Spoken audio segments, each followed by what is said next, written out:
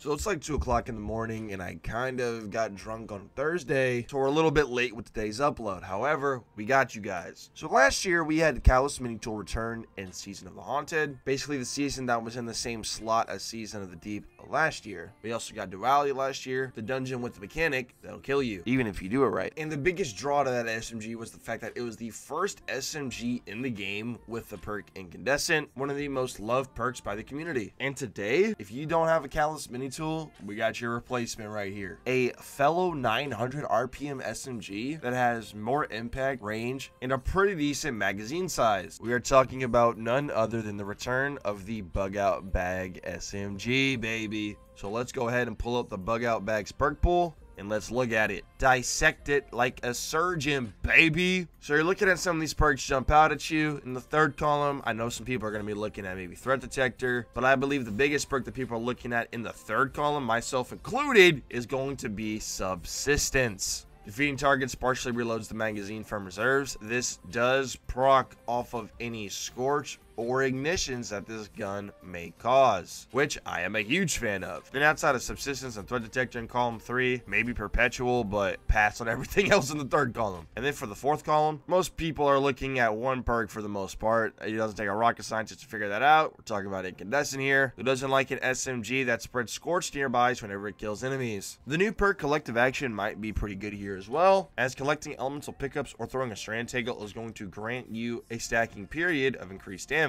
Obviously, the elemental pickups are like Fire Sprites, Void Breaches, Shards, Ionic Traces, and Strand Tangles. And it's going to be a 20% damage buff for about 6 seconds that you can extend. But I'm pretty sure those would be the main two perks that people would even go for in the fourth column. Maybe multi-kill clip, but I'm gonna stick with Incandescent here. If you're wondering what role we are using in the background gameplay, we are 1,000,000% using Subsistence and Incandescent. You can go ahead and get this gun over in the helm and focus your Season of the Deep engrams into bug out bags. Keep in mind, it does take 4 of those engrams to focus 1 bug out bag. So even if you have 100 of them, you're only going to be able to focus 25 bug out bags. Just keep that in mind, my boy. Also, depending on how you look at it, this would be either good or bad, but this weapon does not have a pattern, meaning you don't have to worry about farming the red borders for it. You're just beating RNG and getting the roll you want, as it's only the taken weapons that have patterns from the season. Maybe a bit unfortunate because you can't get enhanced Incandescent, but it's still nice that you don't have to get the pattern for this gun because there is no pattern. So if you are of the people who never got their hands on their crafted Calus mini tool, or do you just